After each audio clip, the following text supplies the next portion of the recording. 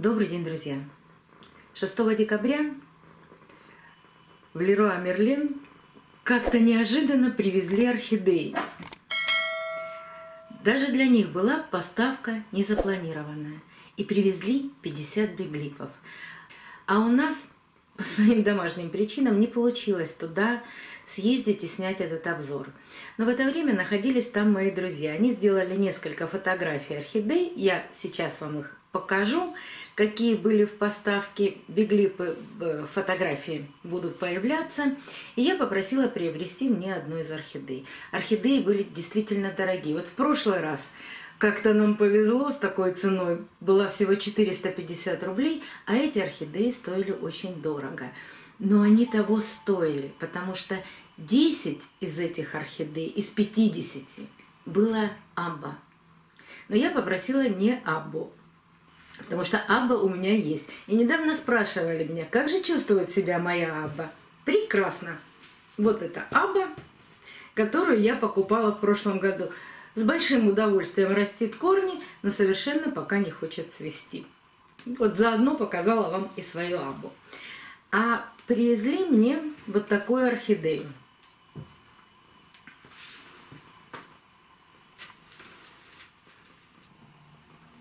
Не всегда бывают идеальные поставки.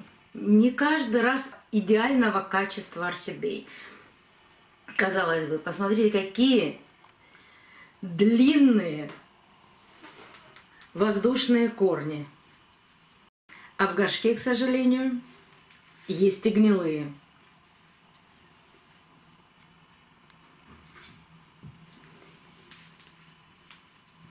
Орхидея, конечно, красавица, но проблемы есть. И проблемы какого характера? Когда я сняла с нее упаковочный пакет, я, как и в прошлый раз, помните, я вам недавно показывала, я приобрела 5 биглипов, и в одном из них проблемы. И тогда я эту проблему решила сразу и вам не показывала, просто показывала результат. Ссылочку на это видео оставлю. И вот здесь, ну, почти такая же проблема. Опять один из средних листьев, я его уже убрала, конечно, но просто саму проблему сейчас покажу. Был срезан, и внутри видно, что он то ли гнилой, то ли мокрый. Я убрала один из листьев вот в этом месте. Вот здесь был еще один лист. И начала смотреть, что же там на шее происходит, и убирать этот желтый, мокрый, черный, там все было на этом листе. И лист этот я тоже убрала. И вот такое основание открылось у орхидеи. На данный момент непонятно, то ли эта чернота будет играть какую-то роль, то ли нет. Вот здесь, под этим хорошим, здоровым зеленым листом, тоже есть в глубине чернота. Но здесь, наверное, хотел пробиться цветонос. Ну а так как орхидеи опять же приехали в мокром состоянии, и это не исключение, очень влагоемкий грунт. Вот с этой стороны видно, что влагоемкий грунт. Корни гнилые и мокрые есть. Поэтому совершенно непонятно, то ли это высохнет и дальше развиваться не пойдет, а все может быть. Вот всегда, когда покупаешь, ну, скажем, с закрытыми глазами орхидею, всегда есть вероятность, что что-то такое неприятное будет. Но в надежде на то, что у этой орхидеи прекрасные воздушные корни, и в любом случае спасти нам ее удастся, я вот эти все черные пятнышки сейчас намажу Максимом. Я всегда пользуюсь только таким Максимом, а уж тем более, если я мажу не разбавленным Максимом. Я знаю, что в Европе, конечно, такого Максима нет, но есть альтернативы. Подписчики из Франции, Германии все время пишут, что мы нашли приблизительно препарат по такому, ну, почти по такому же составу. И даже очень часто ссылки оставляют под видео в своих описаниях, где, как препарат называется. Найти можно, даже в Европе. Ну, я пользуюсь вот этим.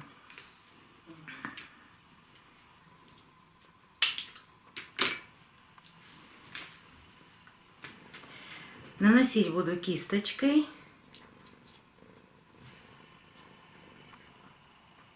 Все это основание черное, все вот эти черные точки я смажу Максимом.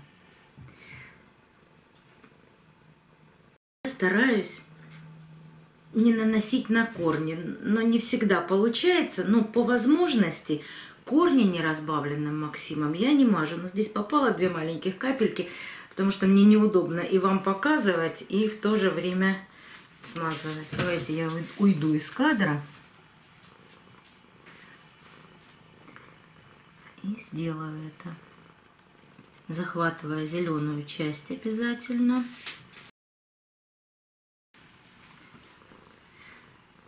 Там, где пытался вырастить цветонос или корень, ну, скорее всего, цветонос, я тоже хорошо смажу Максимом. Не нравится мне это черное пятно. Еще и не видно мне это все.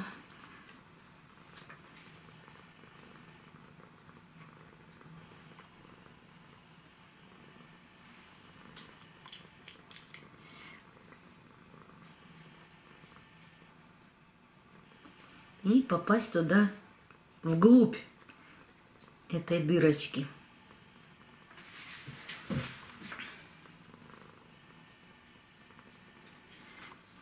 На корни стараюсь не попадать, потому что веломен, он хрупкий.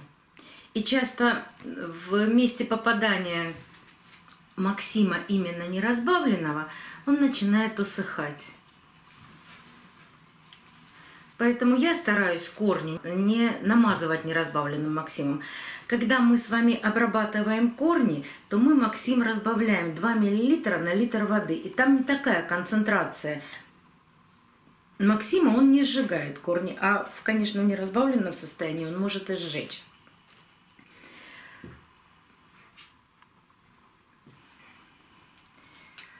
С таким влагоемким грунтом ничего предпринимать не буду. Не буду проливать ни Максимом на данный момент, ни привикуром.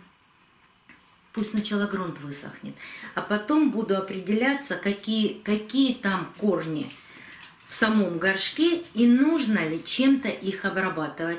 Чаще всего я с теми корнями, которые находятся в горшке, никаких обработок не провожу. Но это чаще всего. Даже вот эти гнилые корни совершенно не мешают росту новых молодых корней. Поэтому обработки, ну, я не всегда готова к таким обработкам. Да и они, собственно говоря, не нужны. Ведь многие садовники азиатские просто рекомендуют даже не убирать гнилые корни. Орхидеи нужны все ее корни, и гнилые, и не гнилые. Давайте вспомним в природе. Никто у орхидеи в природе старые, гнилые корни не отрезает. Они как прикрепились к дереву, так на всю жизнь с ней остаются. Поэтому я в горшке корни чаще всего не трогаю. Но когда пересаживаем, тогда волей-неволей приходится убирать эти корни.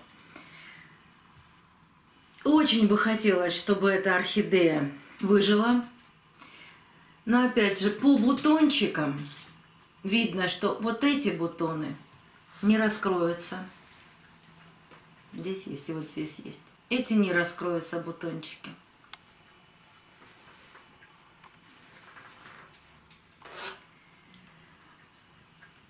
Но надежда умирает последней, как всегда. Оставляем орхидею в покое. Ставим ее на карантин. Смотрим, нет ли у нее каких-то вредителей. Обязательно новую орхидею обрабатываем протираем листья, стволики, палочки, все, что только возможно, но корни, конечно, не трогаем. Протираем всегда или зеленым мылом, или калийным мылом. Нет таких мыл. Водой просто протрите. Для того, чтобы стереть пыль, грязь, мало ли какие вредители, даже просто чистым ватным диском можно протереть листики. Ну а если есть какой-нибудь из калийных мыл, протирайте обязательно калийным мылом. Это еще и защита от вредителей. Слабенькая, но защита. Оставляю орхидею в таком состоянии, буду за ней наблюдать. Если что-то случится непредвиденное, обязательно вам покажу. Но у меня есть такая орхидея, и я вам ее показывала. Капризуля такая. Сейчас сниму с полки, покажу.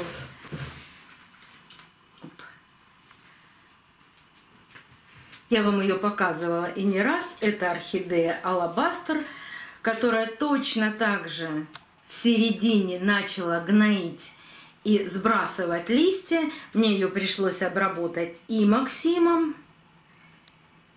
и небольшое количество фундазола. И орхидея начала расти, цвести. Но, правда, она как-то очень своеобразно растит корни. Вот вы у меня спрашиваете, вот орхидеи у меня все хорошо растят корни.